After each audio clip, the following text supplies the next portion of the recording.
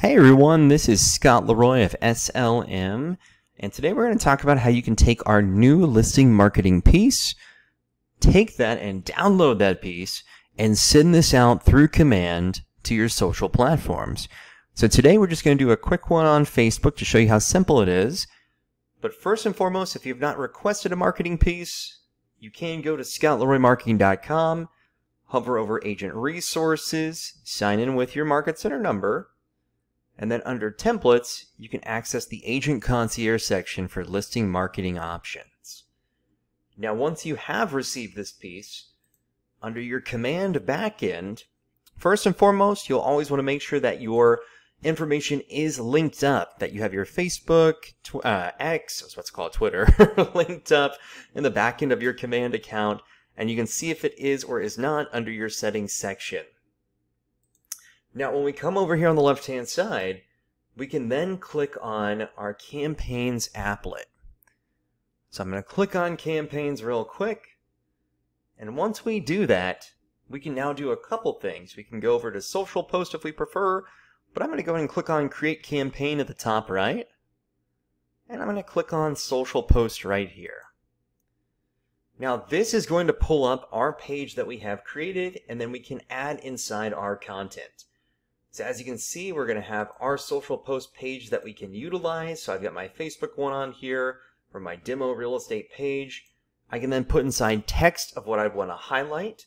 And I can even add inside media on here where I can either browse files or browse designs on here. So I'm going to browse files to find the piece that I have saved that was created for me to use. All right, and since this is a social one, it will be a square. So it's going to be 1 by 1 on here. So it'll fit perfect. And then I can add inside my own little text. So, beautiful home just sold near downtown Orlando. Your property could be next. Alright, I can then add inside hashtags. I can add inside some emojis on here. Whatever I would prefer that I want to utilize. Now, while we're doing that, we can then add inside our ownership statement on here. So you can see now it'll have each office is individually owned and operated. I can include a DBA logo on here. Now it has Keller Williams at the bottom right. And of course, we can update that image too. And then I can either schedule this to post at a specific time, or I can publish it immediately. So if I want to schedule it to post on August 1st at 10 a.m., I can click Schedule Post on here. I can take a look and make sure everything looks good to go, schedule this out, and I'm good to go, or once again, I could have posted that immediately.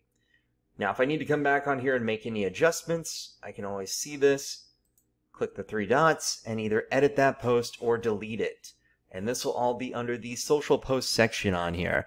So that's how simple it is to take the piece that we've created for you, come over to the Campaigns applet, create a campaign for your social post, and then get that posted out. That's it. So there you go. So that's how simple it is to utilize all the back-end tools to get in front of your contacts, your sphere of influence, your clients, and get your name out there even further with your listing marketing.